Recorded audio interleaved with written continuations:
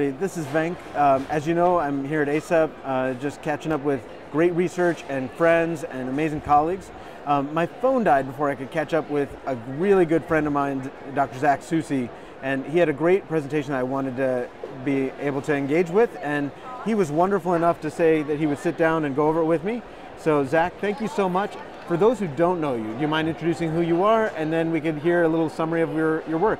Yeah, my name's Zach Soucy. I'm an emergency physician at Dartmouth Health, and my area of interest is artificial intelligence and device design. And you're a sonographer? I'm a sonographer. I did a fellowship at UC Davis in ultrasound. I am the interim vice chair of research at Dartmouth Health in the emergency department. I'm the system-wide co-chair, division director of ultrasound, and director of our ultrasound fellowship. And there is water underneath him. He kind of walks, he's on like a walking treadmill, so he can walk on water too. He's pretty amazing. You're really too kind. He really is amazing. So tell us about your work, Zach. Yeah, so I've been involved with an engineering firm, Criari, for quite some number of years, since 2017. And we have several SBIR contracts with the USAMRDC, which is... Is that USAMRID? Yeah, yes. Yeah, it's a great acronym. Yeah. And it's really the branch of Army Medical Research. And they're trying to develop and, I guess, improve the number of businesses that are working on critical problems in military care, forward operating combat care. So pneumothorax is a very common combat injury, and pneumothorax or thoracic trauma is a common combat injury, and pneumothorax is often a result of that. Tube thoracostomy is one of the most common minor surgical procedures that's done in the field. As everybody knows, tension pneumothorax can cause obstructive shock and death, but it's quite avoidable if you have needle thoracostomy, finger thoracostomy, or put in a chest tube. Pneumothorax is really difficult to diagnose, especially in polytrauma, in these live combat situations.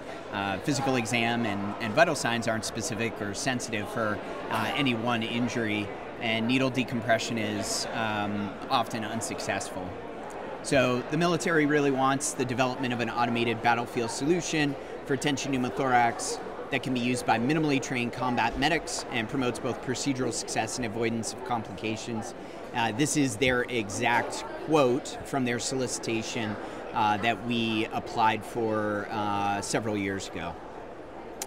So many of you are familiar with, pneumothorax and reasons which needle decompression may fail, but the needle may hit some ribs, it may be in the cardiac box, and unfortunately hit vasculature, create a complication. The chest wall can be quite thick. 5% of folks will have a chest wall greater than 5 centimeters, 5 centimeters being a common length for a thoracostomy needle. As well, there can be kinking, repositioning, inadequate flow because of clotting. So we proposed a handheld device that would help with visualization and guide operators to the intercostal space using ultrasound. This would help avoid critical structures and then possibly ensure that we could drive a needle to an effective and safe depth for needle decompression. So we use spiral development for the device that has multiple components. First is the electromechanical actuator, which is the drive system for the needle. We developed a needle cartridge, which you can see on the right, which houses commercial off-the-shelf 12 and 14 gauge needles. It's a robust interface with the driver. We used Raspberry Pi for the touchscreen, an Interson ultrasound, and the SDK that allowed us to interact with the ultrasound, not just the standard presets that these ultrasounds typically come with. And then there are embedded batteries, so it lasts approximately 2 hours, using the needle, say, every 10 or 15 minutes. This is what the device looks like. It's got two buttons here. One drives the needle down, one will retract the needle. So what we did, we had 3 swine over 6 sessions, and we brought them into the operating room. I, under ultrasound guidance, inserted a 7 French pigtail catheter, instilled about 1 liter of air, and created a pneumothorax. This pneumothorax was confirmed on X-ray, ultrasound, and by pleural manometry. We then used the device to identify an intercostal space. The swine were quite old and large, and their skin was very thick. So oftentimes we needed to do a little skin nick with an 11-blade scalpel. But I would select a depth, activate the device, and then our primary outcomes were confirmation of needle decompression by easy aspiration of air with a 60 cc syringe, and measurement of the needle depth to assure that we are selecting a depth and it was in fact reaching that depth. And this is the graphical user interface we call the GUI that demonstrated where the needle started and then where it would go, and we would see this on the screen so we knew when we reached our end destination. We were approved for 10 sticks per hemithorax, and the pigs actually were survived for a second with the chest tubes in place and Heimlich valves to be repeated ×1. So results, we broke this into really the 3 pigs, 2 sessions each. The first, using our sort of spiral development model, we had a 56% success.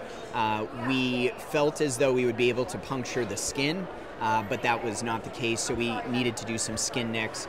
34% had skin nicks, and 22% had no skin nick that were actually successful. We identified that the needle cradle would crack and needed to be more robust, and we went from a stepper motor to a servo motor because it's got more torque and also a higher velocity. In our second swine, sessions 3 and 4, 2A and 2B, we had a 71% success. Again, 61% used a skin nick, 10% did not. And we did increase the gauge of the needle, decrease the gauge of the needle, increase the size of the needle to a 12 gauge, thinking that that would help us get through the skin, and it did not help us really puncture the skin any better, which was really quite calloused and hard. The failures were primarily because it would get stuck on the edge of our skin nick, and then trajectory would be into the rib. For our third session, we had 1 swine, 5 and 6, session 5 and 6.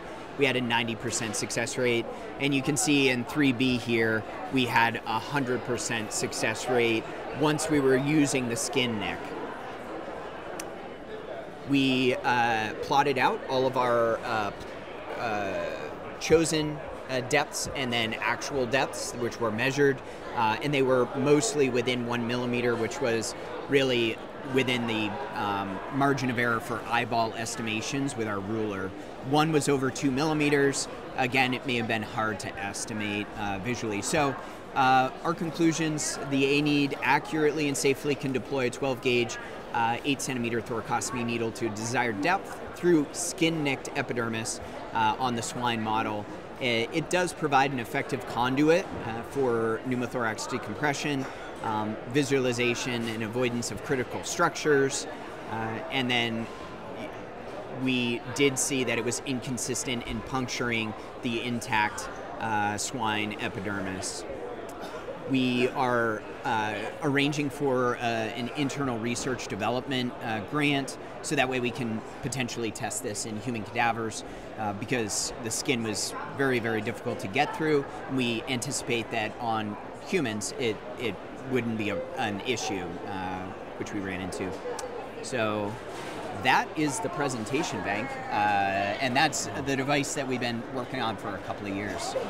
That's really cool. Thank you so much. I'm sorry I missed the live one. Yeah. I'm glad that I could get another live version. Thank you so much, Zach. Yeah, no problem at all, Vang.